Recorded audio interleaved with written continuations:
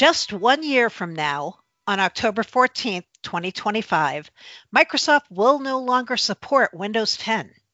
Despite the rapidly approaching deadline, far fewer than half of all Windows users are running Windows 11, according to various metrics.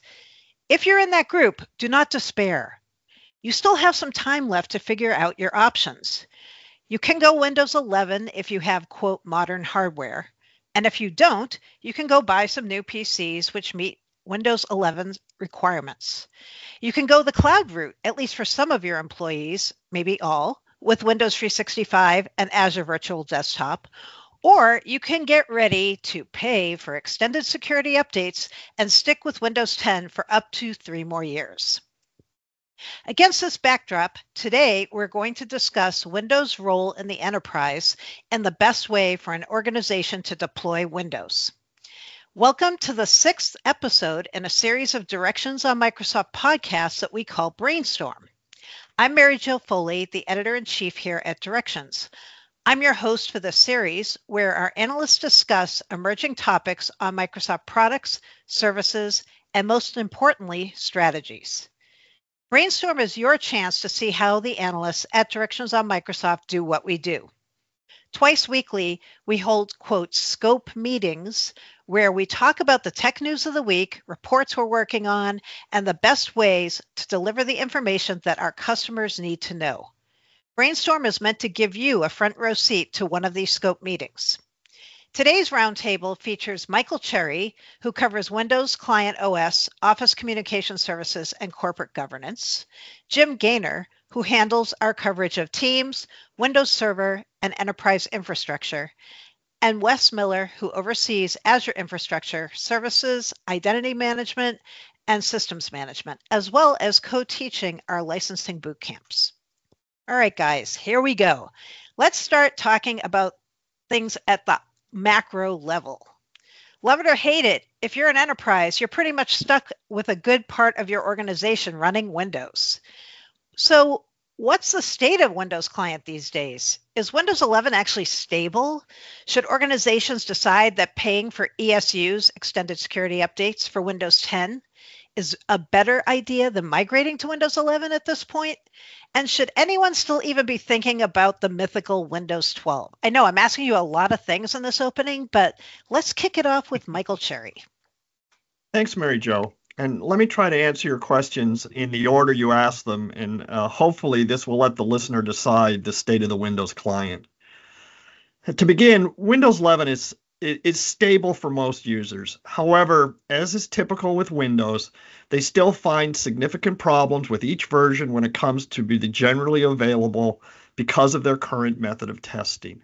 They rely mostly on Windows insiders, and that reliance does not raise to the surface, pun intended, all the bugs in the OS. Mm-hmm. For example, we're hearing that Windows 11 24H2 is having problems on some hardware, including some disk storage devices, and it seems to be holding onto the temporary file space it allocates to install the update for a very long time, and it's very hard, if even possible, to delete that space. These bugs prove a lack of stability for many users and shows that organizations should not rush to install feature updates. You still need to essentially wait for Service Pack 1. And I know that's an old reference, and I know it's hard to determine what is a service pack now, but you really shouldn't be rushing to install these feature updates. So it's the second question. I firmly believe it is better to migrate or upgrade to Windows 11 rather than to rely on ESUs. ESUs only address the security updates that Microsoft, at its sole discretion, chooses to fix for Windows 10. And in the past, we have evidence that they do not choose to fix all the security vulnerabilities that they know about. Mm-hmm. This means that some of the issues that affect both Windows 10 and 11 could conceivably only be addressed on the Windows 11 builds. In this world of ransomware and other threats, using ESUs potentially increases the risk of a security incident or a breach. And this relates to the last question, should you wait for the mythical and often discussed Windows 12? No, you should not. There's several reasons why you should not wait, but fundamentally, if and when Windows 12 arrives, it's more likely to run on Windows 11 hardware rather than Windows 10 hardware. And it's more likely to resemble Windows 11 24H2 than any other version of Windows 10.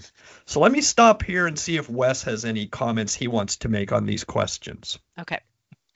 Yeah, I think we're on the same page, Michael. The main thing for me is as I think about companies stuck on Windows 10, what's the thing in front of you? You really you have two choices. You either replace now or replace later, because those machines are not going to be upgradable to Windows 11 if they don't make the hardware works today. And per your point, I think you're spot on. You're 12, 13, Windows 18. It doesn't matter. The point is, if Microsoft revs a version number, all that changes is they'll probably move some cheese around, and the hardware requirements will get more strict, not less. There will be something new. Who knows, an NPU or something added that you have to have as well. So I think you're spot on that customers should not be sitting back and waiting. Yeah, all of this is. Hi, this is Jim. I'm just going to pile on here. I mean, I agree with both of you, especially on the topics of ESUs and waiting for Windows 12. I mean, ESUs at best, they're just kicking the can down the road. They allow you to pay for the privilege of deferring updates that they've been well communicated. Nobody can really say that they're surprised at the end of support for Windows 10, not after having gone through Windows 7 and 8 and everything else. So you're just kicking the can down the road. You're still going to have to deploy eventually, and it's going to be harder. You're going to be more pressed as you do it. So if you must do ESUs, do it, but it's only a last resort, and it's literally buying a little extra time. And as for waiting, like, oh, well, maybe I will hold on just a bit longer for Windows 12, like Wes says, yeah, maybe Windows 12 will come out, but it's just going to be even more restrictive in hardware than Windows 11 was. And it's, as Michael's point about taking the latest and greatest version of Windows 12 is probably going to have more problems than the most recent version of Windows 11. So the balance here is embracing what's current without immediately rushing to the latest and greatest before it's had time to shake things out. And Mary Jo began this by stating, that there's a majority of people still are running Windows 10. I tried to find some statistics, and I looked at a variety of different sources, and it does come out to between 65 to 70% of users of Windows still use Windows 10. I couldn't really find any good breakdown of enterprise versus consumer, but what I'm hearing from our customers is that a large number of them are still on Windows 10.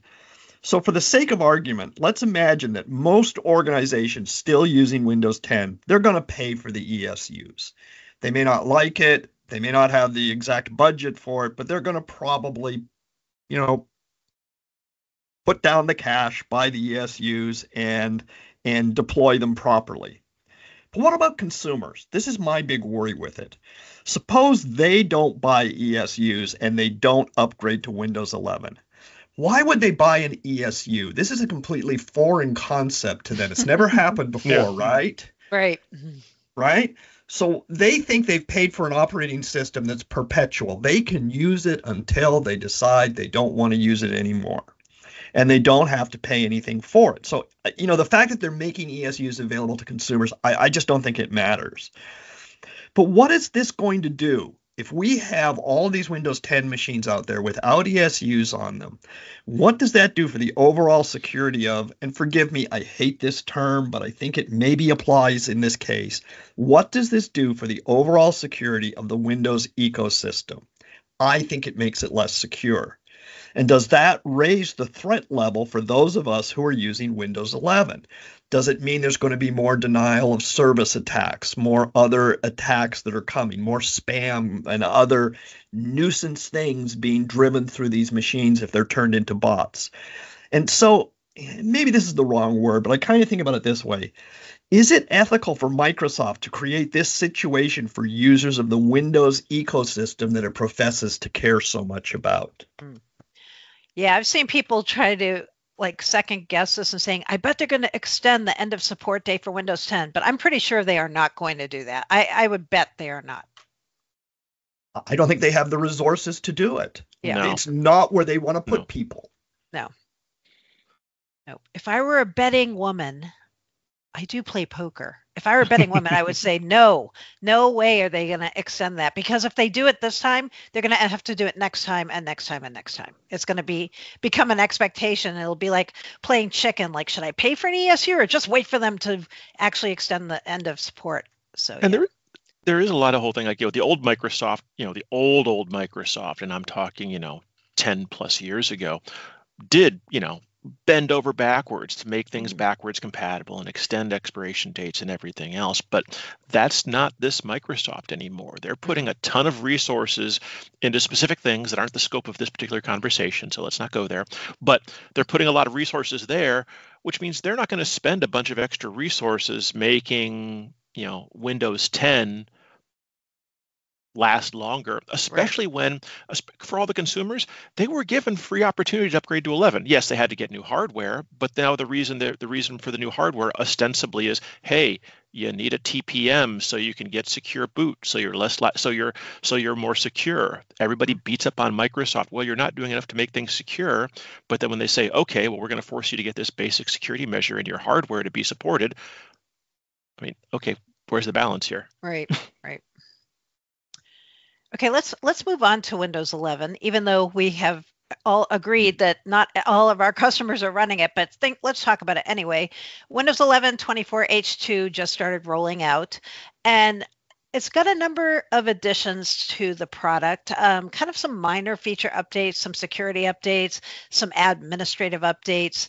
And then it, of course, has a lot of things that fall under the AI banner, like the Copilot runtime and various other AI technologies. So, Wes, I know you've been looking at all the miscellaneous and sundry Copilots for a while. So with Windows 11, do you think most employees in an organization should get a Copilot Plus PC at this point? Or do they just need to go get a new device with an NPU?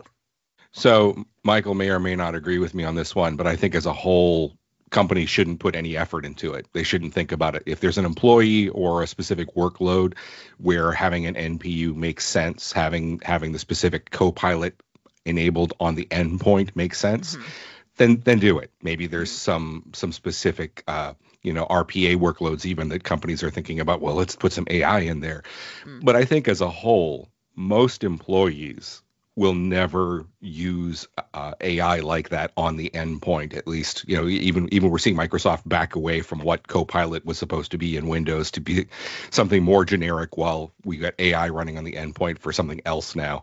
So I don't think it's worth any defocus. And more importantly, our customers, our readers, our members, and the listeners of the podcast should be thinking about, how do I get my 10 endpoints to 11? And if you stop and think about, do I need an NPU, you're wasting time, because your focus should be on getting a machine that can run 11, not on a machine that can run 11 and is enlightened for AI. So, Wes, let me ask you about it from this perspective. And I haven't looked at this, but I don't think you buy a Copilot Plus PC unless, when you're shopping, it's the same price as a Windows 11 machine without the NPU. I can't see that having it does any harm, but I don't think there's any need to rush out and get one. So yes, if you just sort of watch this marketplace as AMD and Intel enter the market of providing NPUs that do the 40 plus tops, and the price is the same, then buy them. Otherwise, it's purely for a managed pilot program within an organization. That's it. I totally agree with that. The other thing is, on top of that, I am still cynical about ARM, and this is putting aside any bad news that's come about Qualcomm in the last 12 to 24 hours as far as legal challenges. Yeah. But the reality is that those Copilot Plus PCs are innately ARch64. They're ARM64 today. They're not Intel. They're not AMD. And Intel and AMD are what most of our readers need. They need something that runs Office as it is, that Office extensions as they are, that runs drivers as they need them. And that's not an ARM PC still. So yes, you're absolutely right. That's why I said don't even hesitate. Just go out and buy the AMD or Intel PC that you need, and it will, as of today, won't be Copilot Plus PC. Eventually, that may change, but Right. don't waste the time. Right. Yeah, supposedly before the end of this calendar year, there will be Intel and AMD-based Copilot Plus PCs, but that's, like you're saying, still like not here yet. There's a lot of caveats there, so yeah. Let's talk about cloud PCs. So we've been talking about traditionally running a local copy of Windows on your own desktop, but what about things like Windows 365 and Azure Virtual Desktop? I'm curious if you all think these technologies are yet viable alternatives to running the latest Windows edition on dedicated hardware. Since we're at an inflection point for companies who are on Windows 10 thinking about going to something else, should they be thinking about going to the cloud as a replacement for or in addition to what they already have? I know Jim probably has many thoughts. Me thoughts never. For the first one, as a replacement, no. I mean, look, here's the thing. A lot of the features promoted by Microsoft that you listen to certain people and they'll tell you, oh, it's so great about you can do this with Windows 365 and this with Azure Virtual Desktop. And those features, multimedia redirection, network optimizations, having Teams act like it's local, although it's actually hosted, those are great, but those require you to use Microsoft's client application for accessing those remote desktops, or what Microsoft now likes to say, for them to stream Windows to your desktop. You've got to use their client, which is called the Windows app, and you only get access to all of the features of the Windows app if it's running on, you guessed it, Windows. So to make the most of Windows 365 and Azure Virtual Desktop and all the features that they promote, you still need a Windows client device to access those remote desktops. You can't escape it entirely. So it's not a replacement. It's not, you're still going to have, honestly, a Windows device of some sort to access those hosted desktops, or for the Microsoft to stream those desktops to you, however you want to phrase it. Now, that said, those things can let you deploy minimalist Windows client devices. They're, that are very, very, similar, if not identical. They're cheaply deployed, minimal amounts of memory and all of that. And you can put all your working desktops into Windows 365 and Azure Virtual Desktop. But that's been a use case for VDI as a generic concept from the very start. You see it in call centers, retail outlets, your medical center. The question you're asking is if Windows 365 or Azure Virtual Desktop can let you escape investing in updated client devices. And honestly, it kind of feels like the answer is no. I mean, I know there's customers out there who say we'll just have the users connect using their personal devices. Well, that's the old shadow IT argument. Some scenarios you can get away with that, but especially in any kind of regulated environment or a sufficiently large organization, or just one where you can't rely on your employees to all have a personal Windows device they're willing to use for work, that doesn't happen. So no, they're great solutions for other things. They're great things to augment it for deploying controlled desktops. There's some scenarios in which it'll work, but you're still going to need a client device that's being managed. And I know that when we start talking about managing client devices, Wes has got stuff to say. Yeah, I was actually going to comment even more than the management side. You're already paying for it because you have to have enterprise subscriptions anyway. So, it's always a bit of a ruse to say, well, I'll just get a shared desktop instead, and then I won't have to pay. You're paying for Windows twice then. So, and then you're absolutely right to enlighten the endpoint. You do need that the technical features of Windows anyway. And at the end of the day, you're still managing it. There's still Intune involved. There's still often Config Manager and older tools involved. So a lot of people looked at VDI and said, it'll save me all this time and money. And all it does is centralize the pain. It doesn't really deliver that kind of efficiency. But it's helpful in certain scenarios for sure. Yeah, highly controlled, highly regulated environments where you really need that centralized control of the user's primary work environment. It's great. But if you're just, your normal organization out there without a huge amount of regulatory encumbrance, with a lot of knowledge workers out there, you're right. You're just doubling your workload in terms of what you've got to manage. I've been wondering about this, and I've been a little almost obsessed with it. And managing the client is a lot of work, right? Even if you're using this remote situation. But I went looking at some of the vendors to see what, dating myself yet again, it used to be called a thin PC. And a lot of the OEMs still produce these, but I noticed that some of them come with a proprietary OS, and some seem to be coming with a Linux distribution. Do you guys think that is really a solution? Does that really cut down the maintenance of that access device? Well, it could help with streamline the access to the endpoint, but it gets back to Jim's point. If the Windows app only does X features like media redirection, if the client OS is Windows, then you're not getting all the capabilities that Microsoft is actually adding to Windows 365 and in some cases ABD. But more importantly, the thing is, yes, what that does do is it removes the burden of Windows on the endpoint. So it's almost a devil you know, devil you don't. Because when we look at things like the outage that happened a few months ago in July, that sort of thing hit a lot of Windows endpoints that were also thin clients. So, if you remove that with Linux, there's one less device that's going to go down because of that, but it's going to have different challenges instead. And substantially reduced feature availability. Absolutely. Yeah. Right. And again, so that introduces, you still have to maintain those endpoints. You still have to maintain those endpoints. So you've just introduced another operating system into the mix. Who's maintaining what Linux distribution they put in there? Where are you getting your patches? How are you deploying those patches? You still need to update them. Yeah, my assumption is that people would ignore patching them, but you would be stuck at the functionality at the date it was delivered for the duration of your keeping it. Yeah. Also, you have whatever vulnerability in Samba or whatever was there the day that it shipped. You could never frozen in carbonite. And maybe there's nothing on that particular endpoint, but if someone hacks that endpoint and they're in on that, then they've got an endpoint that's on your network and they can see other things on your network. You've got lateral attacks that become possible. You don't want that. No. All right. This is very fascinating, but let me take a quick break so that I can talk about something very different from what we're talking about. We did a series of podcasts last year that were specifically about EAs, or enterprise agreements.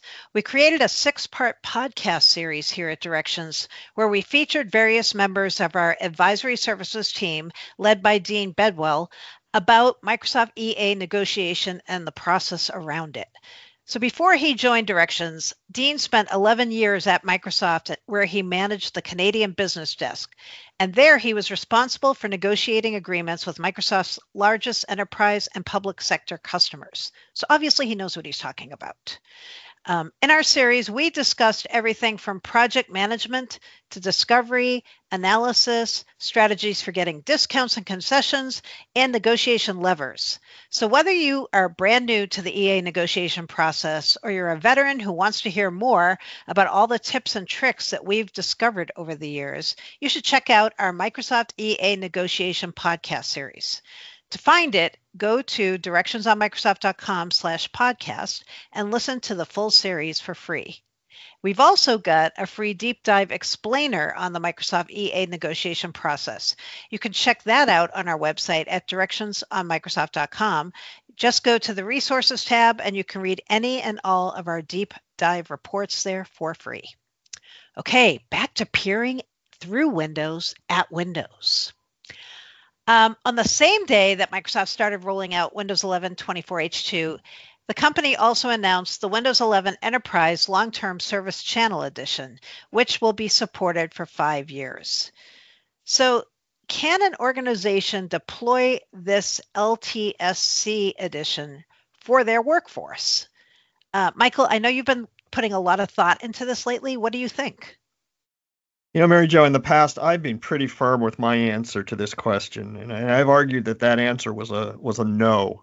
It was not possible to deploy the long-term servicing channel versions broadly within an organization. And that was because just after the release of Windows 10, I found documentation on Microsoft's website that these LTSC editions would not support Office. And that is, the way it was stated at the time was, even though technically Office might install on the long-term servicing channel version, Microsoft would not assist you with any problem or bugs that might occur. And the further you get from the general availability date of these products, problems will arise between the compatibility of Office apps on an LTSC version because updates to Office will likely have a dependency on a feature or a service that was cut out of the long-term servicing channel version. Mm-hmm. And so eventually problems would drift in. But more recently, I've noted that there is effectively an Office Enterprise long-term servicing channel. And so an organization might be able to use the Office 2024 long-term servicing channel on the Windows 11 long-term servicing channel.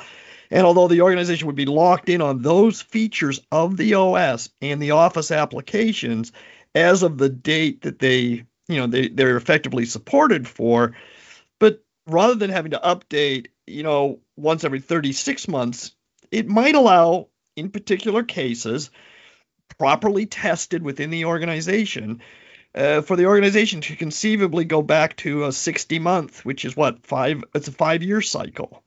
I'm not saying this is a recommendation. I'm just saying that if you line up all the channel options on paper, this looks feasible. But again, I think organizations are going to have to evaluate and test this to make sure that it's viable for their client scenarios. And it may not be for all parts of the organization. It might be tactically deployed within certain parts of the organization where it makes sense.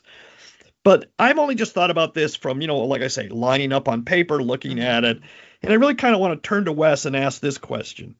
Even though the Windows 11, long-term servicing channels get the security updates, are there security or identity issues that make this situation or this scenario impossible? No, I don't think there are that necessarily make it impossible. The thing is, customers have to understand really two things going into this. The first of which is by choosing the LTSC route, you're choosing all LTSC, which means LTSC client, like you've highlighted, which unusually now supports, quote, Office. But then the Office LTSC, which we sometimes dance around, but it's important for customers to remember that's not the same thing that you get when you subscribe to Office 365. So you don't have any rights to that in almost any cases. If you buy Office 365 as a subscription, you have to buy it as a distinctly separate thing. So to me, there's two pieces that are of distinct value if you say, well, where does this make sense or does it make sense? First of all, completely disconnected scenarios. If you think about a lot of parts of our government in particular, but governments around the world, and then beyond military, industrial stuff that you don't want connected to the internet, LTSC of both Windows and Office makes a ton of sense because you don't want this activating through AAD, through Entra ID. You don't want it tethered and phoning home every 30 to 60 days. So that's the first thing. It gives you a great scenario for the offline. But that's also, to your point, Michael, that gives you limitations in terms of connecting to Office 365 services. But remember, you didn't get those when you bought Office anyway. So if it's disconnected, treat it like it's disconnected. But the other interesting side to me is that it does give you a longer runway, but it's important for customers to remember two things there also. First, 60 months. Okay, that's better than 36. 60 is more than 36. But also remember, Microsoft is not going to come back to you and say, well, we know you're really comfortable with that Windows 11 LTSC, so we're going to give you ESUs. Never expect ESUs for an LTSC. You're going to get another LTSC, and you're going to have to upgrade to that. So all you're doing is moving the goalposts another 24 months firmly and saying you're going to have to upgrade. And it's really important for customers to remember that because this is not a 10-year runway anymore. This is a 5-year runway in all but embedded scenarios. So I think it's interesting, and customers, specifically those who need to run offline, should look at the all LTSC route. But beyond that, look away. Yeah. Wes, I joke a little bit. It's not just high security situations where you want to have an air gap. We've had certain employees throughout the history of even directions where they had this tendency to click on things they should never have clicked on. And I almost thought maybe we should have air-gapped some of our own personnel. They're at every company, Michael. Yep. You're absolutely right. They're not talking about me, by the way. I don't know who they're talking about, but not me. There's one more thing I want to throw in here, too, when we start talking about having the long periods of support, is that you're talking about the software. Well, there's the hardware too. Let's say that machine that you have, they say, oh, I'm going to put LTSC on that. Now I can use that machine for 5 more years. Well, things break, especially when you're deploying large versions of them. There's always a certain amount of breakage, something fails, and you're going to have to replace that. And one thing that does tend to happen with Windows hardware, with any vendor, Apple does it too, is, well, you replace it, and guess what? That revision of hardware that you had before, they don't sell that anymore, and they sell this new one. And this new one requires a certain update and a certain patch, and maybe that's not available for your LTSC version. So the thing is, be aware of the underlying hardware and the lifespan of that hardware when you decide to make a deployment relying on long-term support of the software that you run on it. Good point.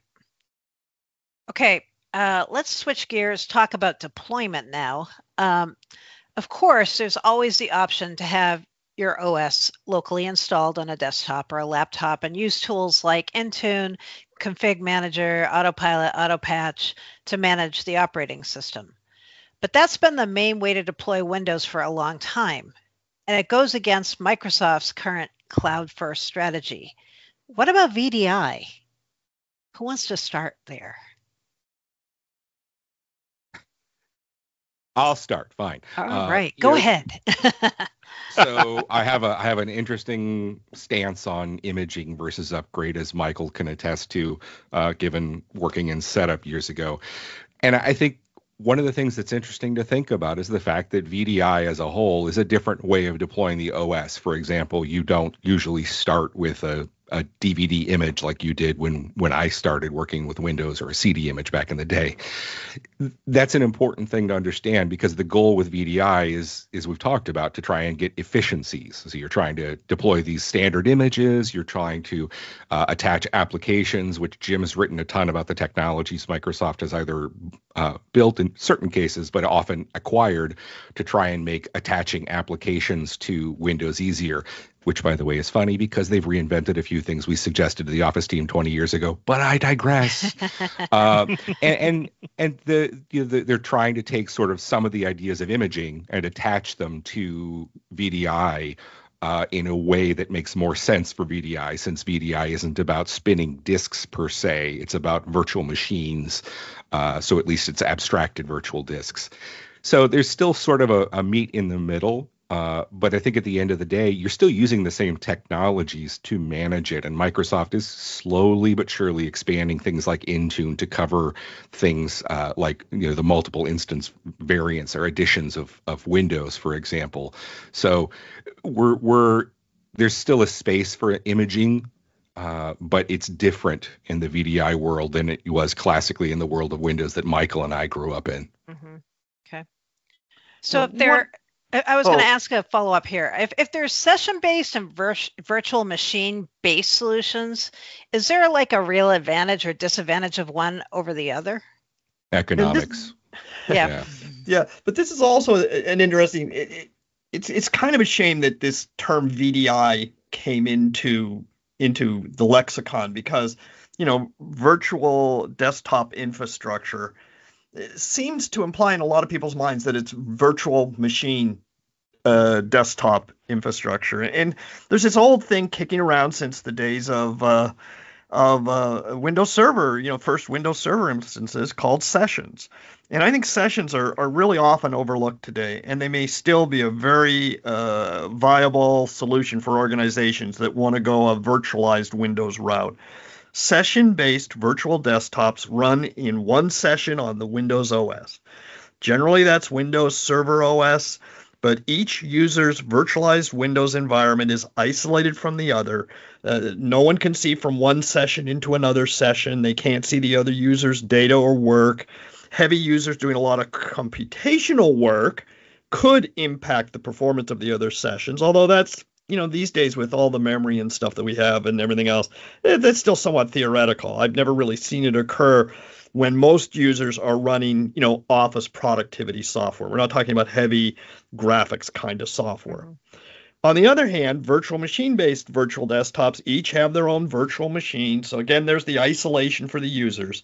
But each VM consumes considerable resources, maybe more resources than needs to be allocated to that person's work.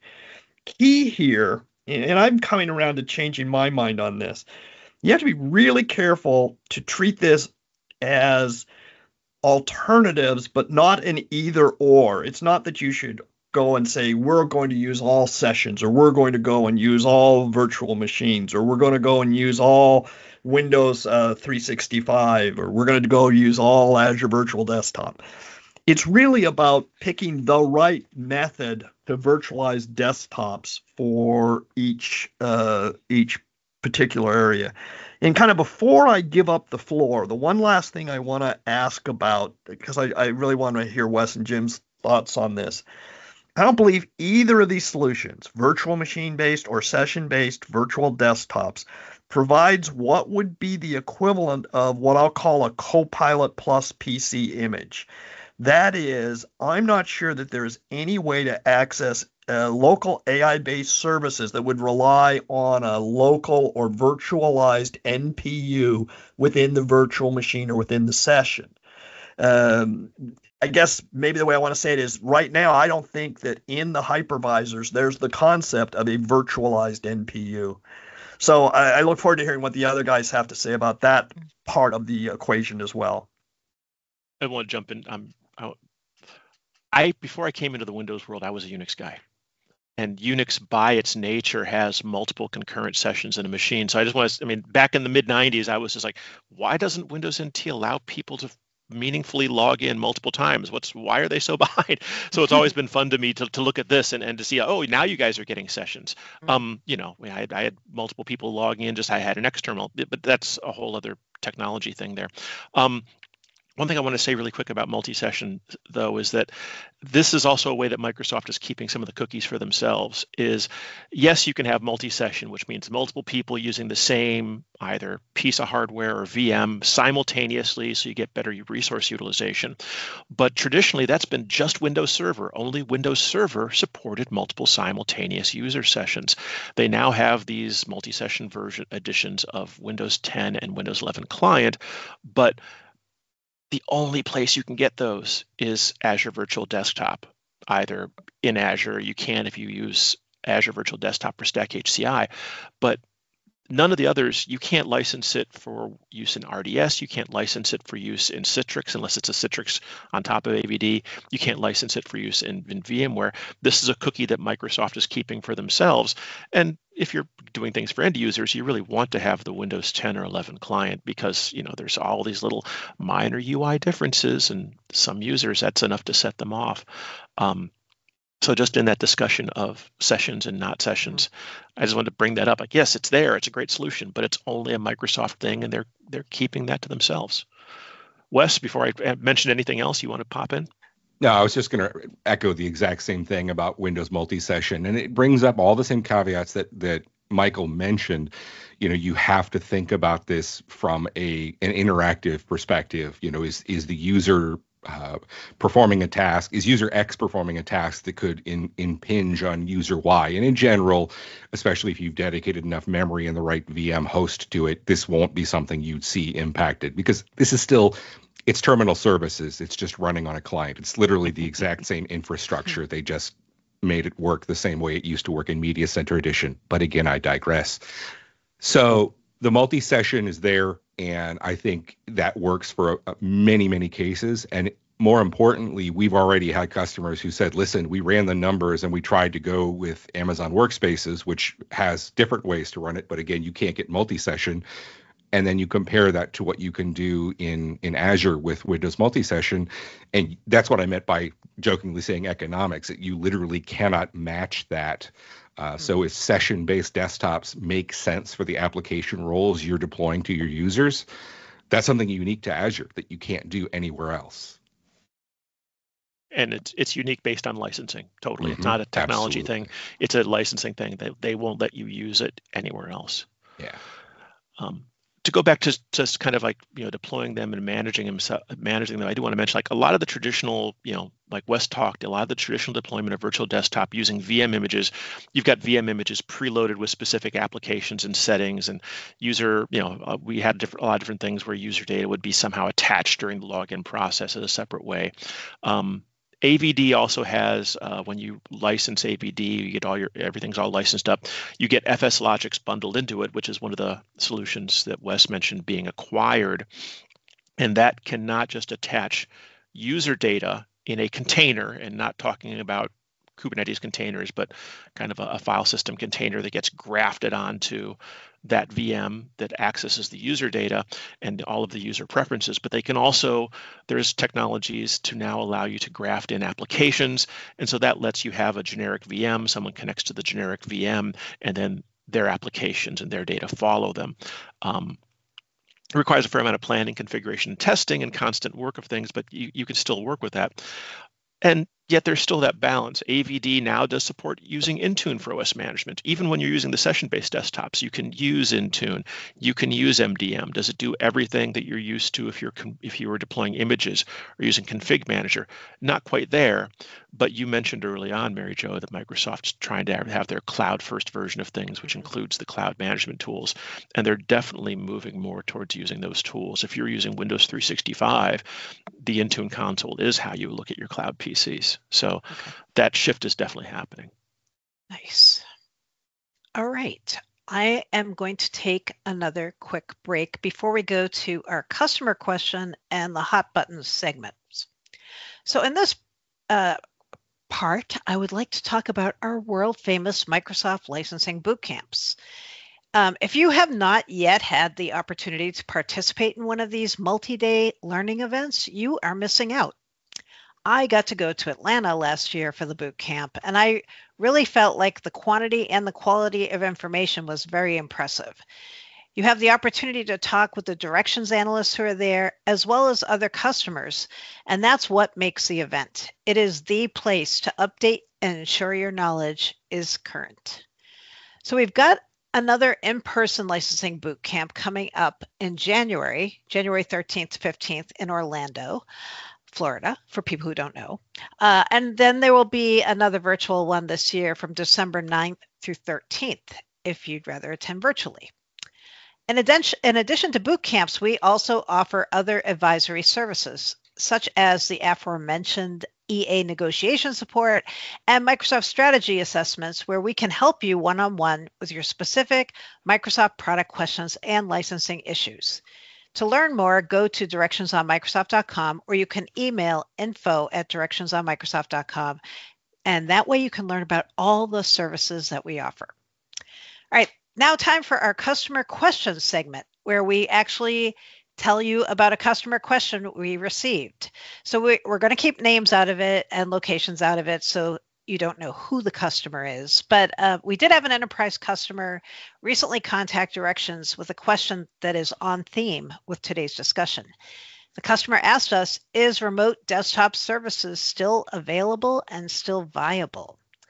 I am sure Jim has some things he would like to say there. So that we actually had not one, but two customers ask the exact same question. Interesting. Okay. And I'm going to say up front that I think some of the confusion about this is there's remote desktop services, and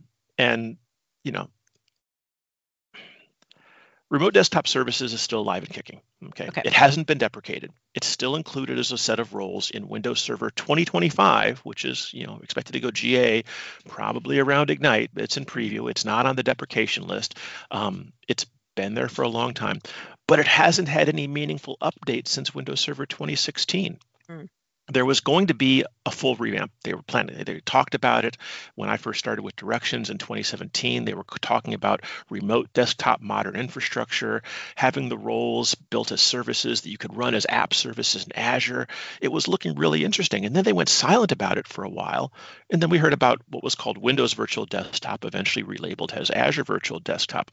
Well, the story that I was eventually told by an unnamed Microsoft person at an Ignite in Orlando was that they showed this. They showed all the remote desktop modern infrastructure, again, which services that could be in Azure. And they demoed it to Satya, and he said, why aren't we packaging this as an Azure first hosted service? Why are we, why aren't we making this a service in Azure? And that's how AVD was born. So remote desktop services is still kicking, but you're not going to see updates because the update is AVD. That is the update. That's what they turned it into. So it's been getting all the development capabilities. It's been getting all the development efforts, the new features, which are shared with Windows 365, which is built on AVD. But none of that is coming back to RDS. Not even, not even the licensing stuff we talked about multi-session versions of Windows Client. You can't get them. And really, every time a new version of Windows Server comes out, I'm waiting to hear oh, we're deprecating RDS. And they haven't done it yet because there's still too many customers that are running it, and it's huge. So, for right now, it wasn't done with Windows Server 2023. It's not on the list. Means we've reset the deprecation clock for 3 more years until they announce a deprecation. And even if they announce a deprecation, you've got your, 5-10 years of support left. But it's stagnant. It's not getting anything. Its days are numbered, and I wouldn't recommend anybody invest additional effort into it. So it's kicking, but not necessarily alive, is what you're saying. Is it kicking or is it twitching? Yeah. And I think to nail that point down, you're absolutely, you see it there. I see it with Active Directory that, there's nuanced changes, but most of those changes are enhancements to bring it, to work better with the cloud. But the important piece I look at with RDS, again, me with my licensing spectacles that turn the world a horrible shade of red. When you look at RDS, the most interesting thing to me is if you want to run Office on it, what do you have to do? And it's back to that same LTSC argument, because you basically get Office on RDS for 5 years, and it's not the subscription version that your users are used to. So there's so many caveats to it that you shouldn't be running Office on RDS now. You should treat it as deprecated, even though it's still in the box. Yeah, because if you're using Office on RDS and you're trying to get sessions, then you're using sessions on Windows Server, and the whole Windows Server only supports Microsoft 365, the subscription version, during its mainstream support period. So Windows Server 2022, it's already coming up on 3 years into its mainstream support. That means there's 2 more years of mainstream support for that. That means you've got 2 more years to be able to run Microsoft 365 on Windows Server 2022 terminal server hosts before it's not supported. All right. Good answer for our 2 customers and others, I'm sure, who have that same question. If one thing I learned if one person asks it, 10 people are wondering it. Yep, for sure.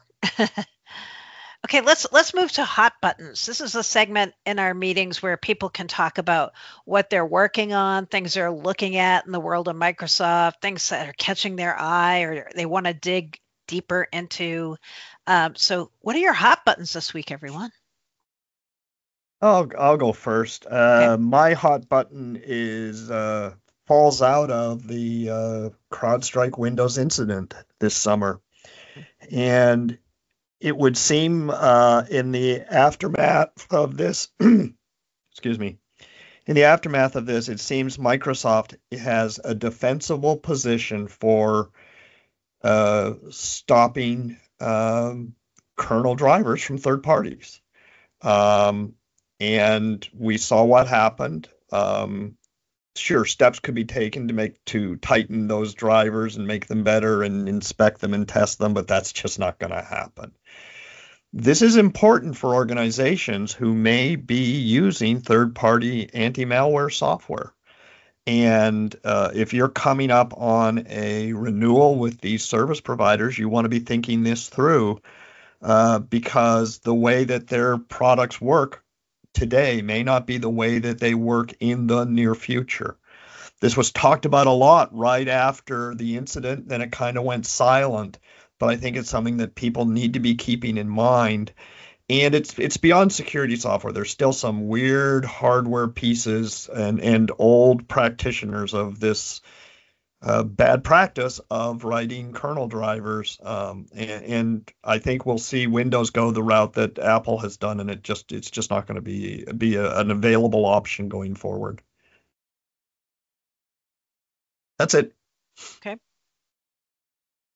Jim, Wes? Okay, I'll go. All right. I wrote a report. If you're on the website, you'll see it already. If not, it's going to be in print pretty soon. I wrote a report on Places, which is Microsoft's managed workspace thing, but it's not about Places. It's about some of the weird things that are happening with licensing, and this I means I'm picking up the knife from the stuff that Wes and Rob Horowitz normally work in, but it's this habit of when Microsoft has licensed their services, it's traditionally been, hey, here's a discrete thing that you can buy, or your battery's not included, or here's the suite, and it's all in the suite. And what they're doing with Places, and they're starting to do with other things, is kind of this weird middle ground. If you want to get the enhanced features of Places, you buy Teams Premium. All right. It's not, you get that, like, so Teams, the core features are included in the suite, but if you want the enhanced features, it's not a Places enhanced SKU that you buy Teams Premium, which has other things. And by the way, there's a other app coming. There's the Queues app, which works with Teams Phone for helping you manage call center people that are using auto attendants and stuff. And that's bundled into Teams Premium. Okay. You have some stuff happening with Project that's now you've got Planner, which has incorporated all the stuff that used to be Project for the web, but you've got Planner included with the Office suites that's, has these basic capabilities of Project for the web stuff. But if you want more of the capabilities that used to be Project for the web, then you need to buy a Planner, a Project Plan 3 or Plan 5 license, which, yes, has traditional Project, but then it also adds these Project for the web things. So it's these mini bundles that they're starting to do. Teams Premium being the high example, but others, and it's this weird middle ground that they're doing. And part of me gets it, part of me doesn't, and I know that customers that want discrete things are getting frustrated by it. Just trying to wrap myself around it, I guess. Yeah. Mm-hmm. I guess sort of in that same vein, I would say that, you and I've talked at length, Mary Jo, about will they, won't they, E7, and it goes back to what Jim's point was. But I think the more important thing for me is I'm actually, if anything, I'm approaching everything right now from what I believe to be the perspective of our customers, who are also Microsoft's mutual customers, because the reality is all of our customers are struggling for budget. All of our customers are struggling for time. All of our customers are struggling to try and figure out what it is that Microsoft is trying to sell them versus what they actually need. Mm-hmm. And so instead of focusing in on a lot of Microsoft's messaging, I don't actively plan to listen to Ignite, because it's a lot about stuff that Microsoft wants to sell you, right, and not about the stuff that a lot of our customers are actually ready to take or even want to take anytime in the near future. So for me, it's actually looking the other way and figuring out what the things are for our customers that I actually have to help them understand so that they can make the right decisions given the lack of time budget, lack of financial budget, and lack of resources in terms of people that they all are facing today. So, Microsoft is trying to sell everyone AI and everyone, E7-ish features, and nobody's got budget. Nobody's got time to understand it. And nobody's got time to take these things in a responsible way without blowing the side of their budget, away. Mm-hmm. So, yeah. The hard part about a podcast is you can't hear me emphatically nodding over here. I heard it, Jim. I heard it. Well, while these guys are ignoring Ignite, I will be paying attention to Ignite. I think I'm going to get to go to Ignite in person. So if anyone listening to the podcast wants to meet up, if you're a member or a prospective member of Directions, I will be around, hanging out, sneaking around, doing my usual in Chicago live. So please feel free to reach out. All righty. I think that's a wrap. It's a long wrap. Thanks, everybody. A long wrap. I want to remind our listeners they can find lots more coverage of all things Microsoft related on Directions on Microsoft.com. Thank you very much for listening. If you have questions, comments, or any topics you would like to hear the Directions analysts cover in one of these kinds of podcasts, please do not hesitate to contact me via X at Mary Jo Foley.